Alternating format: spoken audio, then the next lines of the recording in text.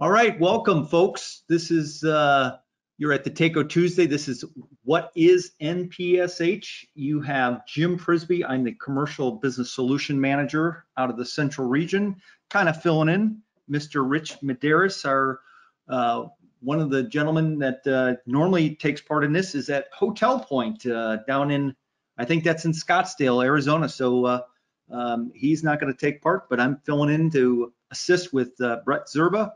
Brett is going to do the presentation, and I think most of you have probably taken part in this. We've got about, just north of, just south of 100 people attending right now. So most of you probably know the drill, but I'm also always welcoming those brand new people to Taco Tuesday. So welcome. I like that. Look at that in the leaf.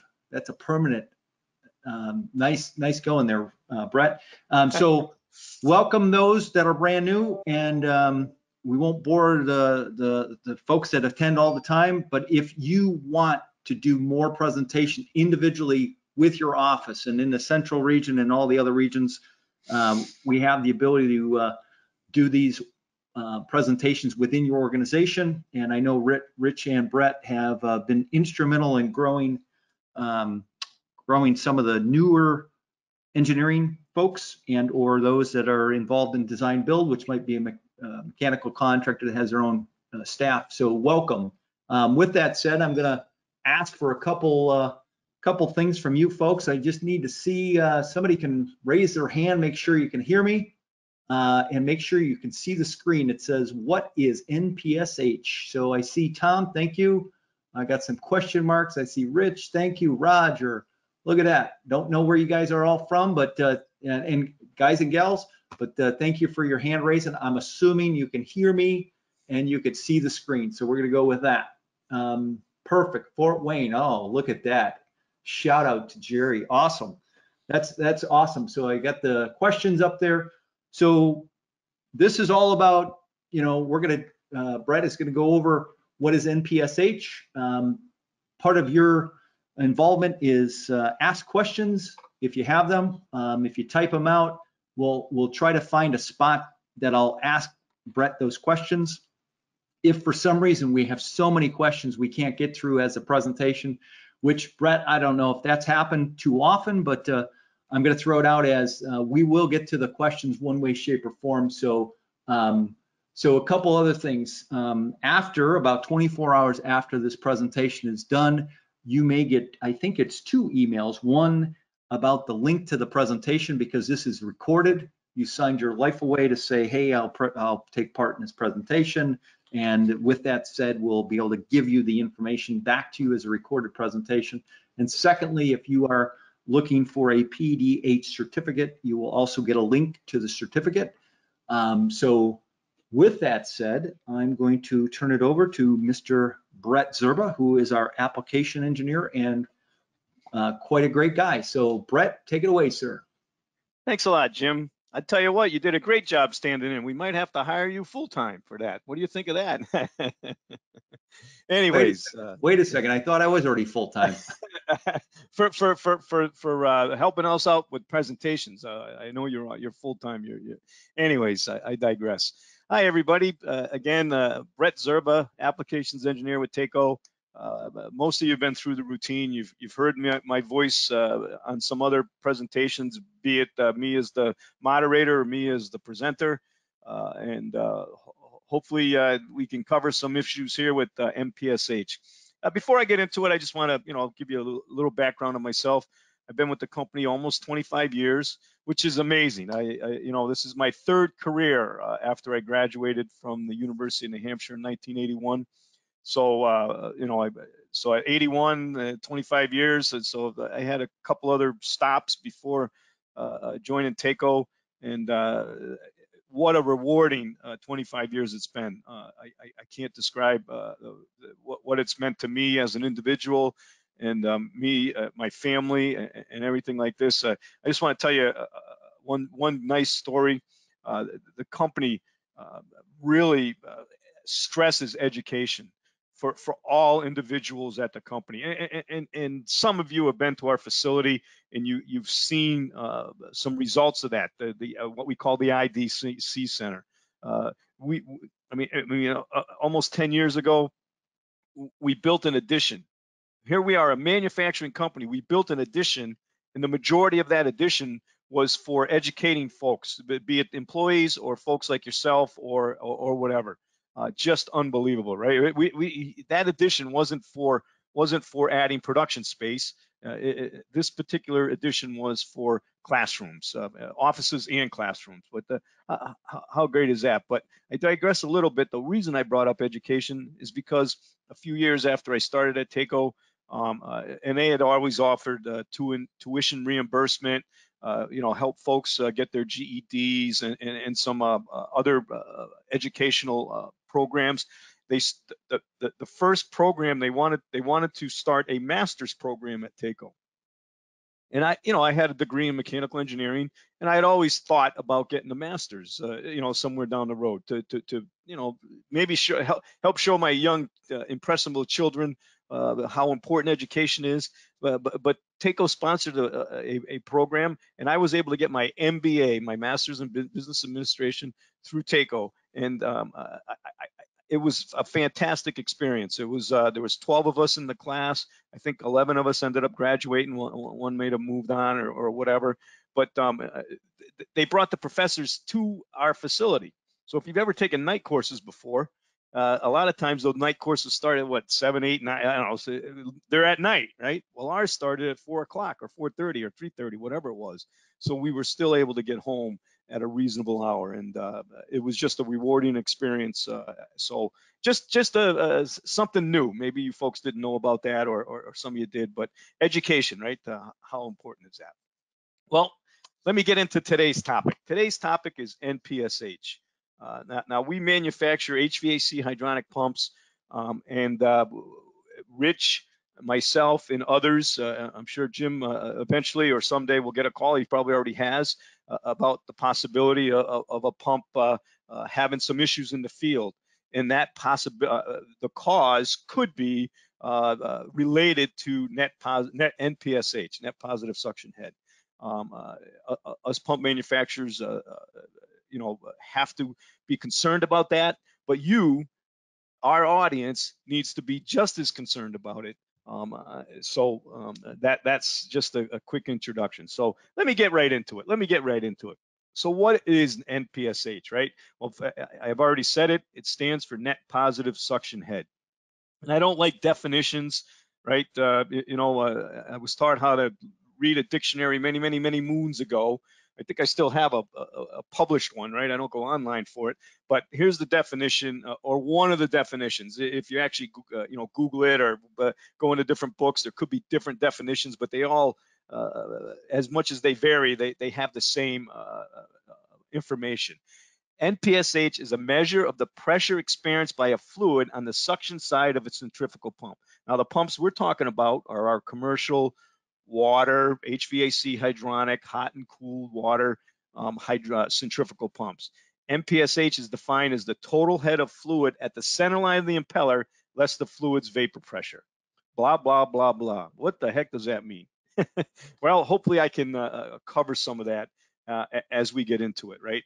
It's a very important item, but what does some of that mean? And I think as I get into the discussion a little more further in the presentation, hopefully we can all understand a little more what we're talking about.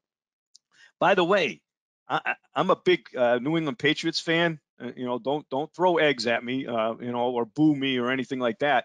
Big news out of the Patriots land today. They cut Cam Newton. Our starting quarterback is now not our starting quarterback because he's been cut. So I guess we're going with the rookie. Hey, Brett. Yep. Hi, Jim.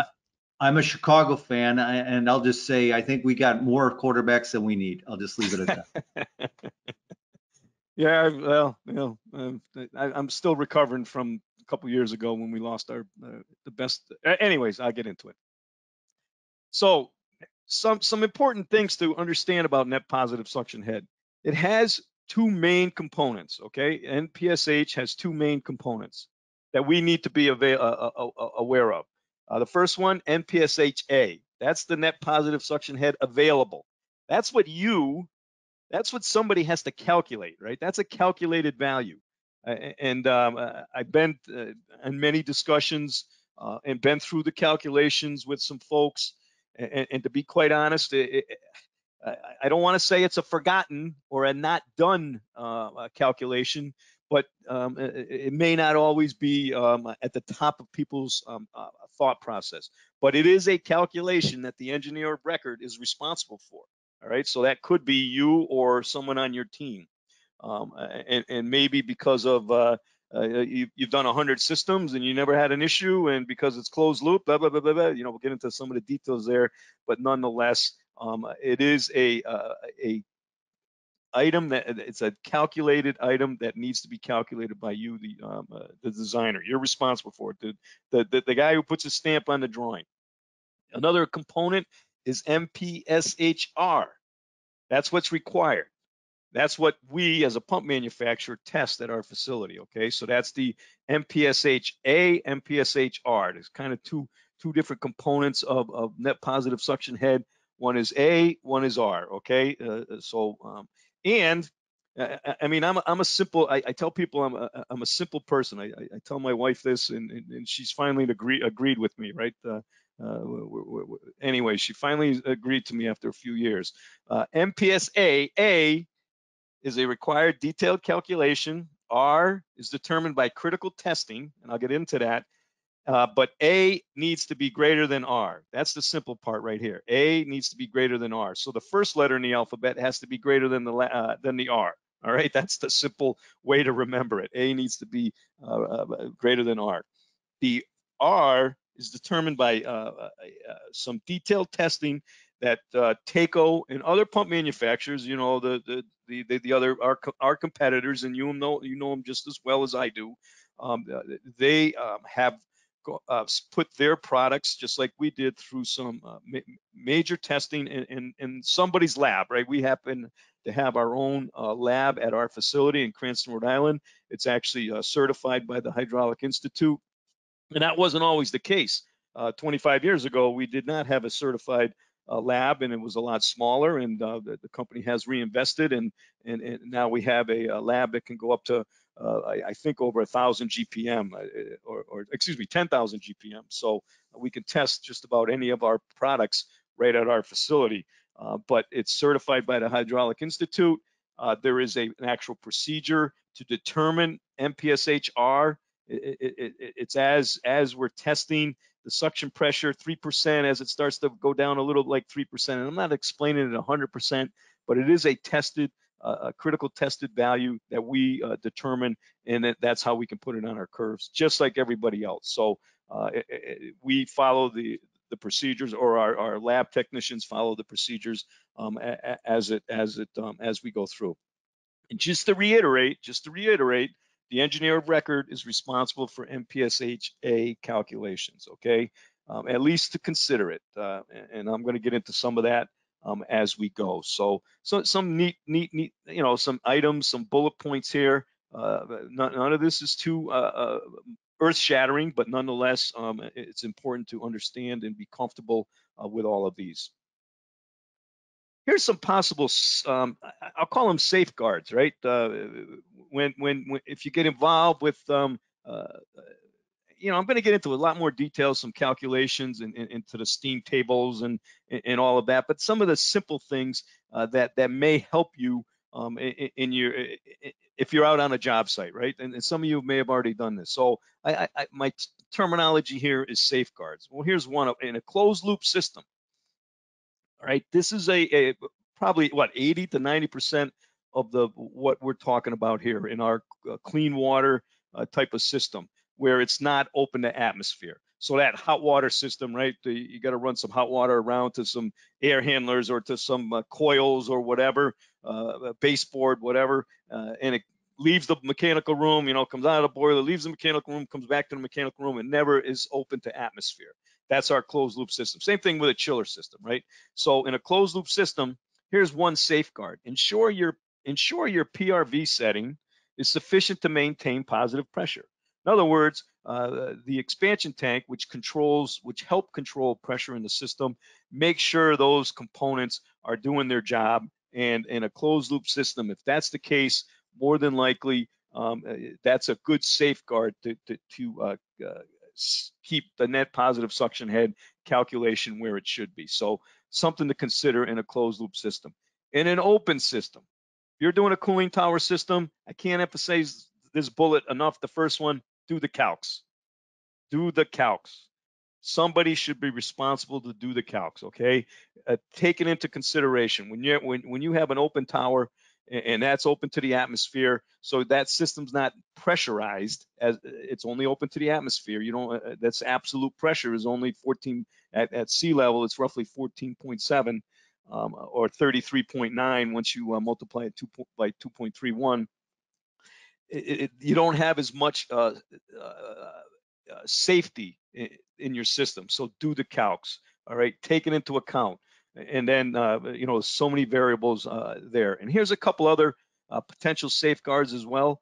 I'm going to show you a sketch further on in the presentation, but ensure the pump suction is below the cooling tower basin. All right, so a lot of these cooling towers get put up on the roof, right?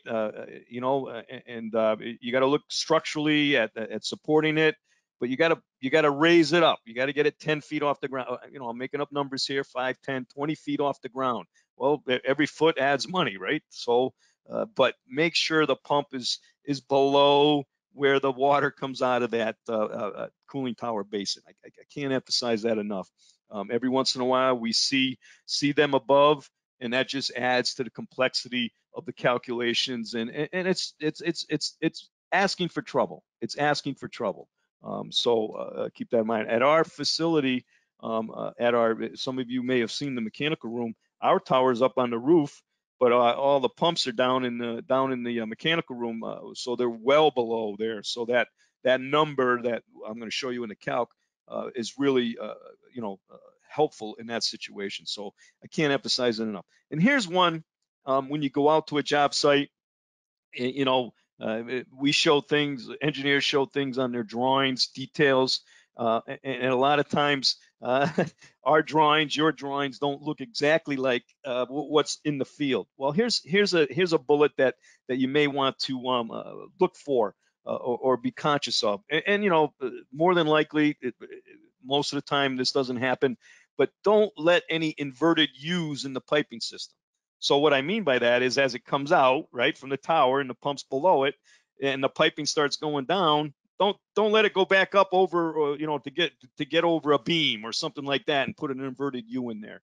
You're just asking for trouble, or you're just putting some barriers in the way that could cause some pumping issues, right? Some of this is good engineering practice, good installation practice, but they're just little bullets that may be helpful in that regard. So something to consider.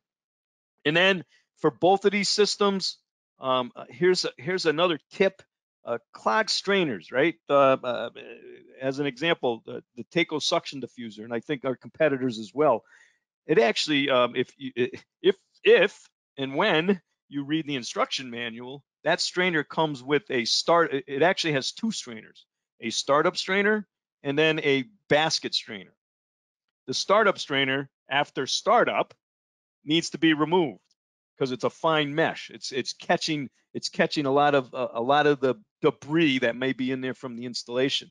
Well, on some projects, I've been out there, and you know, you start asking some questions. You know, you isolate things, and you go over there, and there's this startup strainer clogging the suction side of the pump. Well, that's not good. That's not good. So you know, something like that. And then there's other strainers. There could be a basket strainer or a Y strainer or something in there.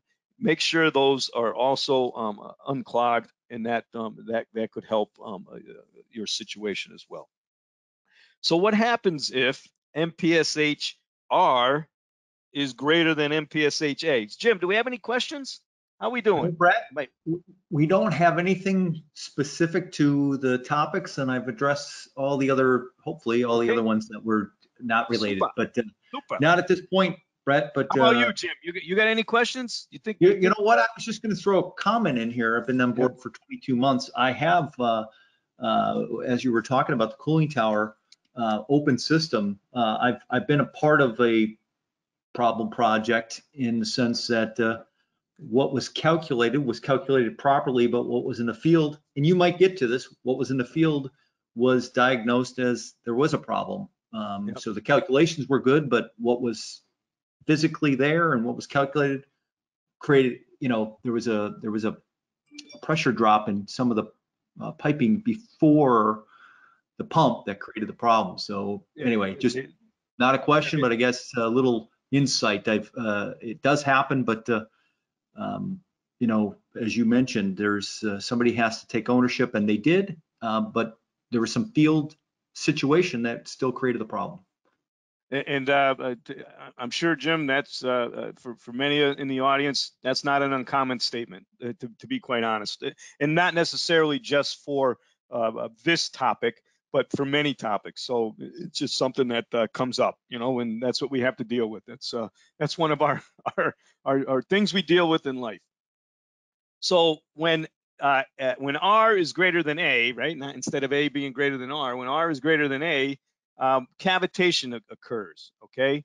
And what is cavitation? Well, I'll tell you what, it's not good. It's not good. It's not good at all. And before I even get into cavitation, many of us, and to be quite honest, when I've been on some job sites, it gets a little confusing, and sometimes it's hard to dissect which one's which. Many of us think it's air moving through the pump. That is not the case. That is not the case. That's a separate issue that I'm not going to cover in too much detail today, but nonetheless, that is not what cavitation is. That is not what cavitation is. Cavitation occurs when the suction pressure drops below the flash point of the water. All right, so these are all values you can, that I'm going to show you some charts where you can get all this information. But if that suction pressure drops below the flash point of the water, that's when cavitation occurs. And what happens is that the lowest pressure point in a pump is at the eye of the impeller. That's the lowest pressure point, right? So if that pressure may drop so low that when that happens, there's a phase change. There's a phase change of the water. And that water flashes to steam. Okay, so it's not air, but it's flashes to steam. It's like, and that can happen. Many of us, or all of us, we think at 212 degrees, that's when water boils. Well, actually, you can boil water at a lot lower temperature if the pressure is different. If the pressure is different, so that's all shown in the steam tables. And that's some information I'm going to show you further down the road. But that's what happens. That's actually what the cavitation is. The water is changing phase from it flashes to steam. As those steam bubbles, right? If you think about when you boil eggs or boil water, or if you've seen water boil, you've seen those bubbles. Well, as the impeller rotates, those bubbles are now trying to escape, or not escape, they travel along the vanes of the impeller. They travel along the vanes of the impeller, trying to get to the outside of the wheel, right? That's where the water's going. That's where these bubbles go. And then that's the outside of the wheel is the highest pressure point. And as that happens, it condenses back into liquid water. It's like a shock wave. So the steam bubbles, the steam condenses back into liquid water. And so we have one phase change. Now we're getting another phase change, and that is an extremely violent phase change that exerts a tremendous amount of force on the impeller. So that is actually what cavitation is. It's phase changes of liquids at different temperatures, different pressures throughout the pump. And I'm going to get into the calculations of it. But that's actually what it is. It's not just air coming in from the system, right? And many of us have been involved where there's air entrained in the system. That's why, personally, I would always put a inline air and dirt 4900 TACO air and dirt separator on there. And after 10 rev, you don't have any air in the system. But nonetheless, that's another whole statement. So this double phase change is actually what is causing the cavitation, and that cavitation has three kind of effects. One is noise and vibration, right? Noise and vibration is one of the possible effects from cavitation, right? And if you've ever been out there, and I'm actually going to try to get us to a link on a YouTube video where you're going to hear some cavitation, or hopefully, I got my fingers crossed on that. I practiced it yesterday and it worked, but me and software and technology, sometimes it's skipped my generation. So that's one of the issues. Damage to the pump or impeller. I'm going to show you a picture of it. And it doesn't take long. And the bigger the pump, the quicker it damages. Trust me. Trust me. The impeller will start to erode. It'll start this violent act of the water changing phase, the steam changing phase. Boom! That shock wave just starts eating away at the impeller, and then you will have some falling off of the pump performance as well. So those are the kind of the threefold effects of cavitation. None of them are good. None of them are good, and they vary. Depends how much, how close or how far R is above A. But nonetheless, those are the kind of the effects of it. And if it's bad enough, that impeller, I mean, you get a big pump, 100 horsepower pump, that impeller that could be destroyed very, very quickly, very quickly. Here's a picture. Here's a picture of an impeller that's actually had some cavitation. And so here's the eye of the impeller, right? In case someone doesn't realize that, right? These are those veins that I was talking about. And believe it or not, they used to be curved. You can kind of see that right here. See how they're curved? So think about that water. I mean, those steam bubbles coming out of here, and they're changing back the phase. Boom, shock wave, and it just eats away. It just destroys that material, right? And you know, well, okay, someone's out there saying, well, why don't pump manufacturers make the impeller stronger? Well, we could do that and then triple the cost of the pump. But nonetheless, I digress. I kind of made a joke there that I probably shouldn't have. But you can kind of see what the effect would be, or the potential effect would be of some of this cavitation. So I think it's pretty obvious there in that regard. Any questions on that, Jim? Nothing from the audience, Excellent. but I'm going to throw it out as so the most destructive part is right coming out of the eye and right immediately after. Yeah, because it doesn't take long for that the vapor, the steam to change back to a liquid. So once it kind of gets out of that spot, you're going from the lowest pressure, and that pressure changes just as it comes out Yep. of the eye, right? It changes very quickly, and it just starts beating it up, as you can see right from Yeah, all, right? You notice that, yeah. Yeah, on the larger pumps, it's definitely a sound. I know in the smaller stuff that I've seen a lot, it might not be as loud, but I'm fingers crossed. I hope that video works well. Yeah, me too. You mentioned larger pumps and smaller pumps. Any pump or circulator, right? If you've ever sat in on some of our other discussions, in my thought process, a circulator is the same as a pump, right? They do the same thing. Obviously, there's different components and blah, blah, blah, smaller, bigger, whatever. But any of them can have cavitation. Okay, the larger ones that Jim and I are more involved with at TACO. Although we sell the circulators, we sell them. Unbelievable how many we manufacture a day. But nonetheless, on the larger ones, it sounds like marbles or rocks, or you'll hear it very shortly. On the smaller ones, it may be a hissing sound, or it's kind of like steam, or maybe little sand going through it.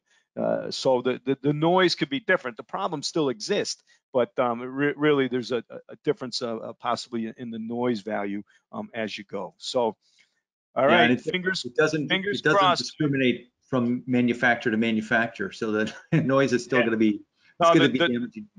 The process in the situation in the noise, it doesn't care if it's a green pump, which I hope that's what you folks are specifying, or a red pump or a blue pump. It does not care. The noise is going to be the same. So my fingers are crossed.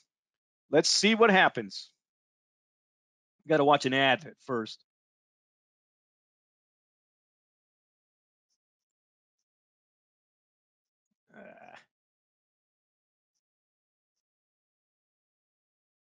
All right. No sound.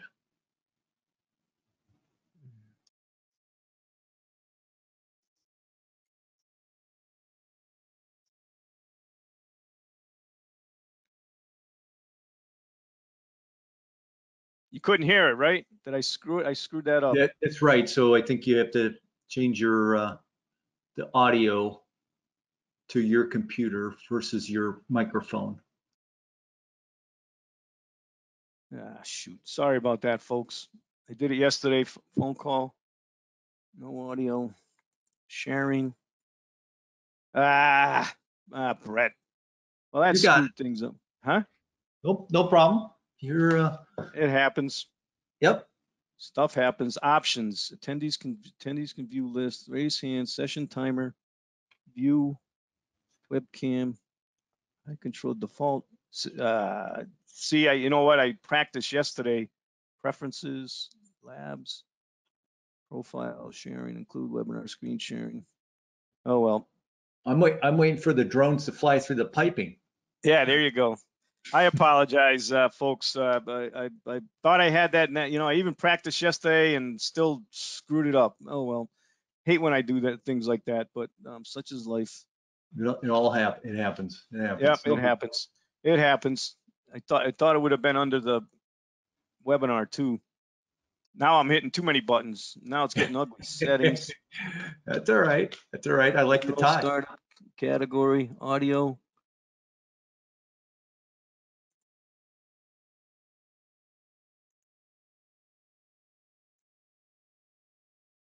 Yeah. So there's a volume I'm sorry. control on the YouTube player that was down pretty far. So maybe the volume on the YouTube video was turned down. That was a great suggestion there, John. Thank you, sir. One too many buttons. Yep, it's, there you go. Let's try it again. Anything, Jim? No, nope. So it has to do with your audio. Yeah, it's my setup. Microphone. Yep. All right. Sorry, folks. Well, if you take a picture of that link right here and go to it yourself, you'll be able to hear it. Damn it. God damn. Oh, sorry. That's all right. I gotta move on. So, all right, I'm going to see if I can post a YouTube video link in the chat is what's asked. So what it sounds like is marbles, rocks. Actually, this link itself, it actually sounded like somebody beating a drum. Believe it or not, it was kind of on a regular stuff there. So I apologize, folks. I thought I had it done. Computer check, sound check. Yeah, but see, no audio. Oh boy. All right. Anyways, let's move on. So where do you find NPSHr? I kind of already told you. It's pretty easy to find. It's on pump manufacturers' pump curves. Okay. As I explained earlier, we do a lot of testing. To get that value. But here's a pump curve for a FI series model 6011D 1760 RPM pump. There's the design point. All right. And on this particular model, it's 1500 RPM at 80 feet ahead. 1500 at 80 feet ahead. If you just go right up this line, right? And some curves, it's down below, or some manufacturers may have it in a different location, but I think you can see it pretty easily in this pump curve, right? So all I have to do is scroll up, and I can get to it right here. And let's see, these are in 5, 10, 15, 20. So it's around 15 feet. And if you use the TACO selection tool for pumps, the narrative data actually shows the exact value for you. Okay, it shows you the exact value. You can estimate it from the curve, and that feet is absolute pressure. So keep that in mind. You know, the column below that for head in a pump is differential. This is absolute up above. So you know, you got to keep that you got to make sure the units are correct. I remember taking a unit class in school, and my head was spinning until it, you know, I actually had to figure things out there. So you got to make sure the units are correct. Notice we also show we have the imperial. We also have meters or kilopascal as well. So SI units are shown here if you ever get involved in that. So where do you find the NPSHr? It's shown on pump manufacturers' pump curves or in the narrative data. That's pretty easy. I think that's pretty easy. So that's pretty easy, I would hope. NPSHa. NPSHa is actually a calculation that needs to be done. And here is the formula that's shown right here.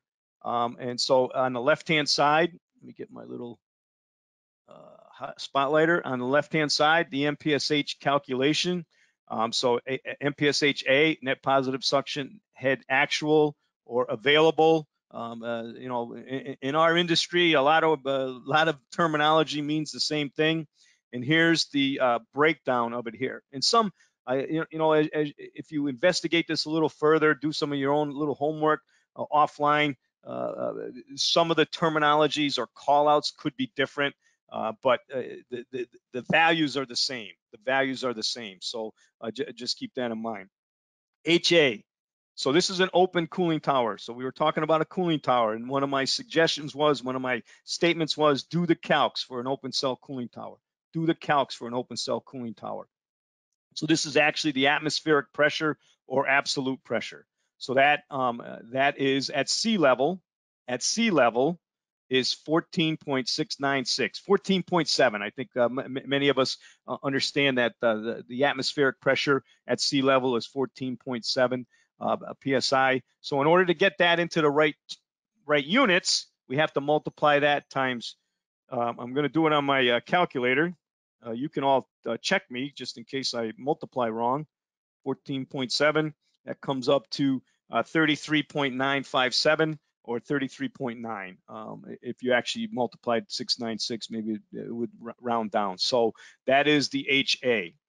In a closed loop system, that value is going to be a lot different, That's actually going to be the pressure of the system. The pressure of the system. So, and sometimes you could use the expansion tank value or pressure relief valve or whatever, but nonetheless, that's the difference in those. HZ, and notice it's a plus or minus. Please don't ever use it above. Please don't ever use it above. Don't add to your issues there. It's the vertical distance from water surface to pump center line. It's the vertical difference from water surface. In my case here, I'm showing 5 feet. So, you know, more and more towers we're seeing be placed right on grade or right on, you know, without any being raised up. Well, that's just going to really possibly affect this situation quite a bit, right? You know, who wants to make a sump or you know, and put it down here or whatever? I mean, you could use maybe a different vertical turbine or something like that, but nonetheless, Yeah, Brett. Yep. No question, but if it becomes a sump, maybe it's going to be a vertical turbine, a different pump. Yep. And TACO has a complete line of vertical turbines. And you could, we've had some webinars on our vertical turbine stuff. Jim's done some great presentations with others. So we have a complete line of vertical turbines. So that is a possibility as well.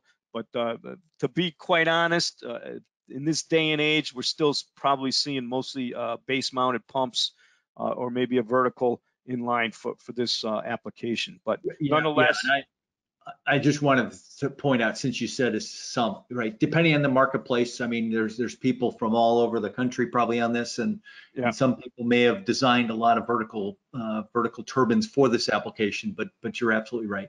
Yep. And then HV is the velocity head at pump suction. That's the velocity head at pump suction, and that formula is actually V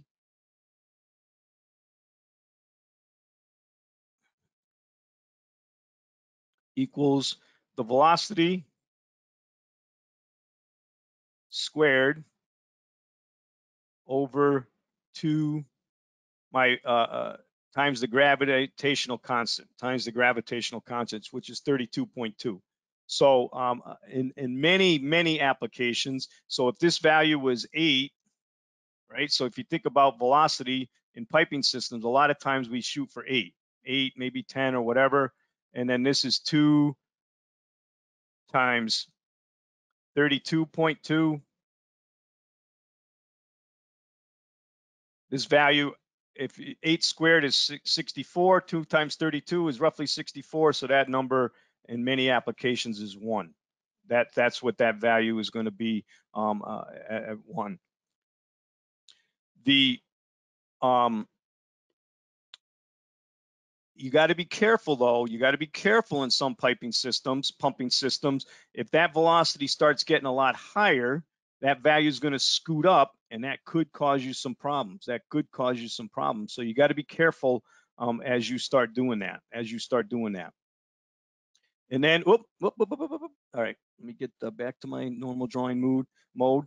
So in my example, I'm going to use 10 feet, and it just shows you that value goes from 1 all the way up to 1.6. And then the vapor pressure actually comes from the steam tables. And once I get through this calculation, I'm going to go to a steam table and show you where I get that from. So this value, you get it from the steam tables. Matter of fact, let me go to that right now, if I can find it.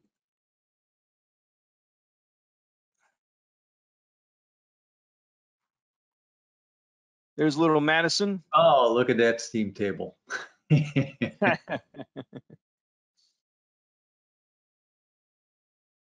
Here's a steam table. Let me zoom in a little bit. All right, and you can, I mean, any one of us can go online and get it. So if I'm estimating at 100 degrees, so this is a cooling tower, right? So 100 degrees is a good estimate. My value was 0.9492, and if I multiply 0.9492 times 2.31, I come up to 2.19 or 2.2. So you get this that value from your steam tables. One thing I want to point out,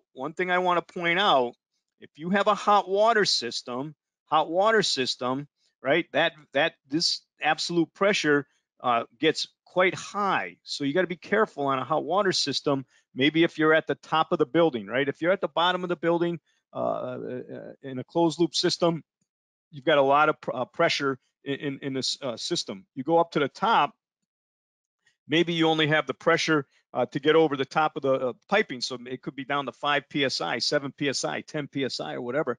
Your value is a lot lower, and this value is a lot higher. So please, in a closed loop system, if the pump is located at the top, or it's a very hot system, a hot water system, think about the calcs. Do the calcs. Take it into account. If you need some guidance, get in touch with your TACO rep, or you can get and they can get us. Many of them know what we're talking, know how to do this. They've done it before, or they can get in touch with Jim or his counterpart, or contact the factory, and we can help you with some of these calcs. But it does need to be considered on some types of systems. So you could see that as these values change. So just keep that in mind. All right, where's my PowerPoint? Back to this one. I'm still mad at myself, Jim, for that screw up. Oh, well. Oh, don't beat yourself up. Oh, well. That's all right. So, some of the people out there can make the gargling noise themselves, or rocks, because they've heard it before. I wasn't quick enough. I could have been doing that in the background. Sorry. You could have been my drum player. Oh well. I apologize, Rich. Rich would have been right on that too. He would have been like, oh. So in this case, you do the math. The NPSH available is 30.1, and I chose a pump at 18 feet. And I'm a conservative person. I don't like issues in the field, so I'm going to show you some recommended values that I've. Where'd it go? So there's some people out there that recommend, maybe 5 to 7 feet above if it's a certain size pump. Hold on a second, let me get that information. So if it's an 8-inch impeller or less, so diameters up to 8-inch, I would recommend, or general practices is, this differential should be 5 to 6 feet. So that's for smaller pumps. You start getting up to 12-inch impellers, you should go into that conservative nature of 7 to 10 feet, where this differential is 7 to 10 feet. Above 12-inch impellers, there's some people out there that recommend 15 feet above that, because and I'm going to go to the pump curve and show you why we're estimating that. Things change in the field, or over time, things get dirty or whatever. So you need that differential to be conservative. And a lot of it has to do with the pump curves. As you get further out on the curve, notice how it exponentially goes up. So you may have been selecting based on 15 feet, but all of a sudden it can be 25, 30 feet just because of the system itself.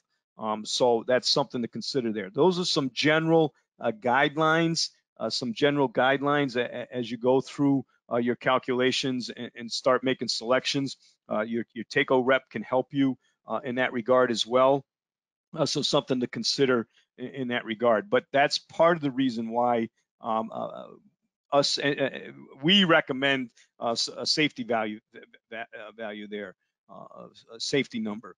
And to be quite honest, obviously a pump doesn't always run at its design point, right? Variable speed, it moves up and down, moves around. So there could be times it may be cavitating a little bit and not a lot of bits. So that's why the more safety factor you can include in your calculation, the better. And it should be able to be done once you start making pump selections and take that into account. Yeah, Brett, not a question, but maybe something you just hit it on the head there. When you're having a cavitation, what are the conditions? Is it at a high temperature? In this case, the cooling tower was, sounding like marbles, and it was on startup. It was not the chiller wasn't on. They were just testing. They were just bumping the pump and getting it running. So I don't know what the water temperatures were, but that could play into the factor of Yes. It's happening only so often, right?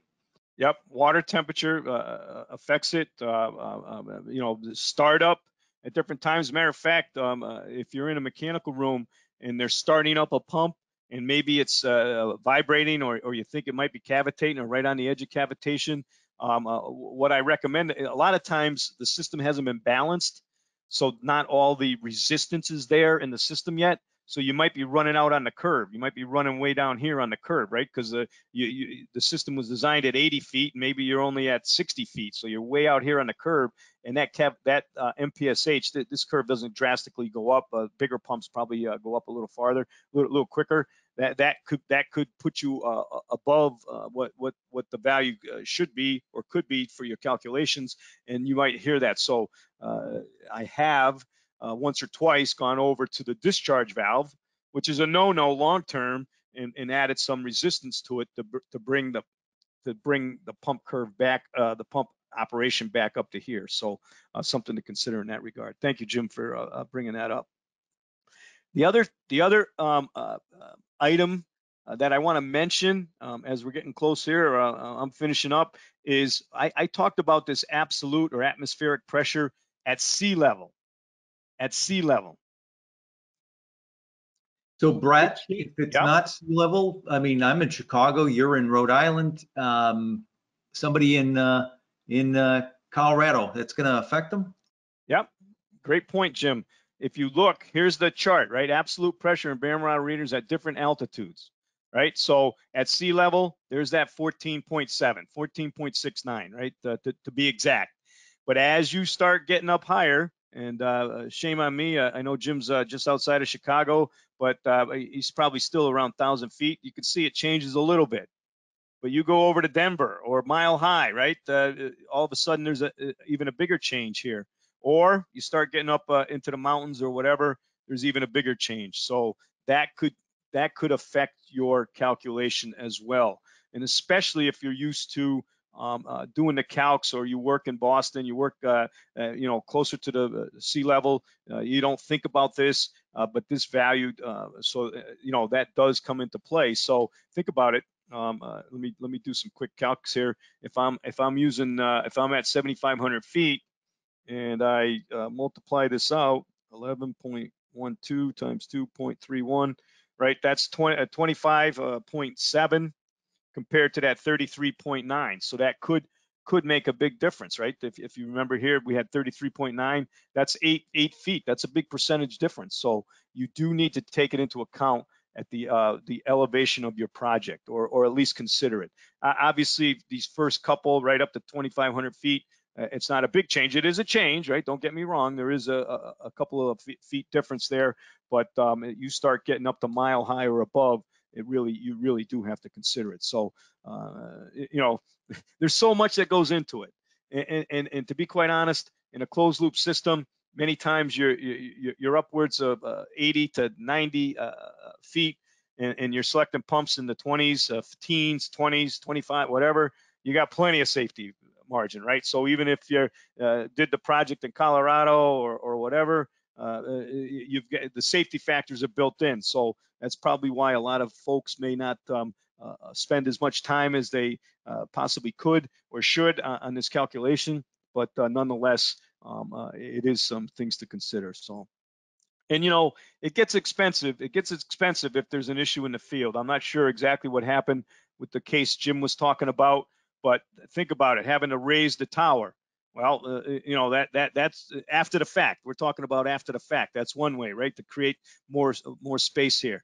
Dig out and lower the pump. Well, any one of these is a costly endeavor. Change the pump, and that's obviously a costly endeavor as well. There may be some quick ways to do that, or whatever, but nonetheless, there's cost associated with that. And then look at this piping, right? We were talking about maybe the piping had some added resistance, or there's a Y strainer in there, or some components. So if you can lower the resistance, it may get you down where there's not an issue, right? This is an estimated value. You obviously you would do your calcs, and don't put too many components on here and add a head loss in between the two. So something to consider in that regard. So yeah, Brett, I just want to make a point, if you don't mind going back. Yeah. Just to kind of, I brought it up. I was involved in a situation. Rich was involved. We kind of, and ultimately, it's a great point, because it was the first time I was experiencing it with TACO, being on board with TACO. And the important element is to be able to test across the pump at our gauge taps to verify what it was. We were getting pressures, but ultimately it didn't add up. And had conversations with Rich, and essentially it was a FaceTime video to show where they were testing from, and we're like, no, the two test ports that we have available, because that is the most accurate way for us to know. And that's what the disconnect was.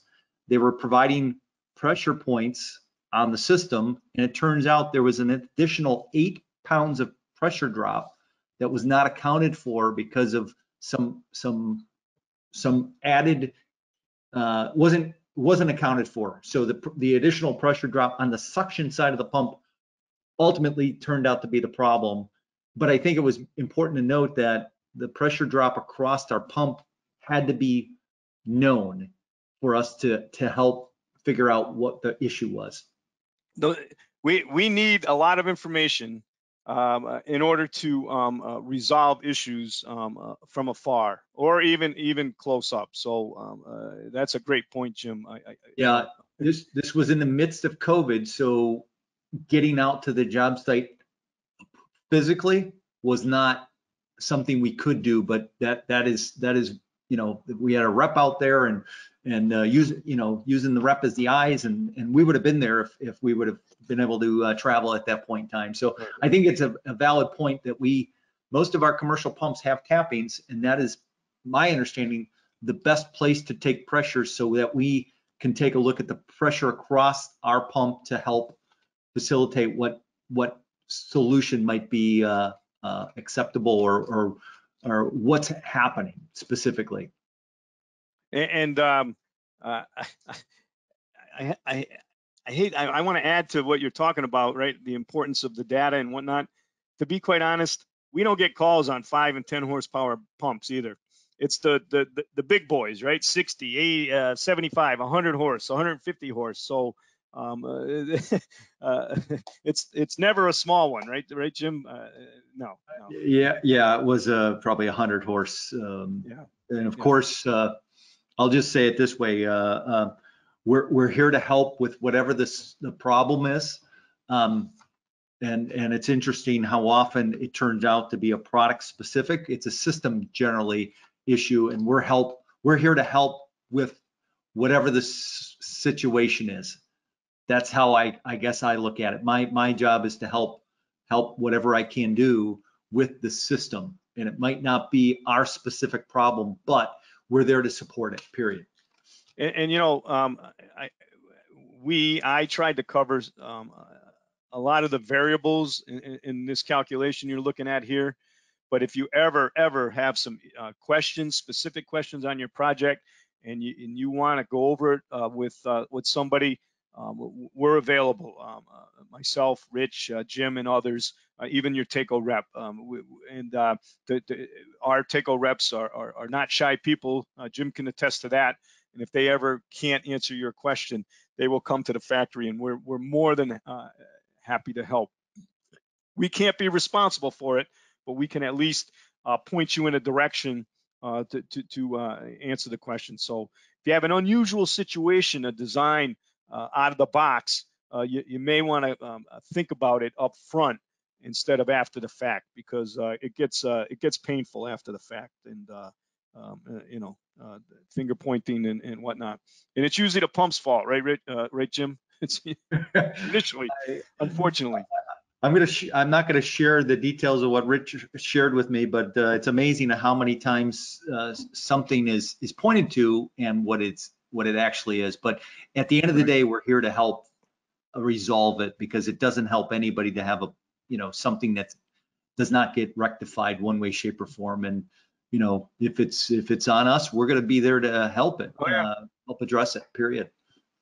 Well, I've covered all the topics I wanted to cover. And again, I have egg on my face. I apologize about this, the YouTube video.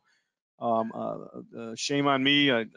Anyways, thanks everyone. Right, any questions? Anything out there, Jim? Well, there is a question, and I don't know if you can go back to that slide where it shows the YouTube clip, because the question was, can you post a YouTube video in the chat? I was not able to click and put it into the chat, but maybe you will be able to. That was what a request was, and I just put, I'll see if that can happen. So that was the one question that I could not, because I didn't have access to the PowerPoint, and you're going to throw it in the perfect. So that was a great Sarah, man, if I was giving out gold stars, I might have done it. Sarah, did I do it? You posted it to Tom. But as long as no, it says the entire audience. Oh, perfect. Awesome. I did it. Well, Sarah, thank you for asking that question. All right, so at 1 minute, according to my Chicago clock, which is similar to yours, but an hour difference. I think you addressed all the questions that we have up there, and we addressed the one that I was hoping we could. So Sarah, thank you for that question, and Brett, thank you for posting that. With that said, I'm always a pleasure to help out, and always a pleasure to learn something from all these presentations, even on TACO's side. So Brett, I'm going to turn it over to you for closing remarks. Thanks, Jim. Appreciate it. Appreciate everyone's time. Hope you got something out of it. As simple of a topic that this is, there's a lot to it. And come on back for more information down the road. And as Jim said, we are able to travel. So if you want some on-site training on any of our topics, for your team or whatever, we can set it up. Get in touch with your TACO rep, and we can set something up. I'm anxious to travel, and if there's anybody in Florida, I'm anxious to head down there. The winter's coming. Thanks, everybody. We'll see you down the road. Take care.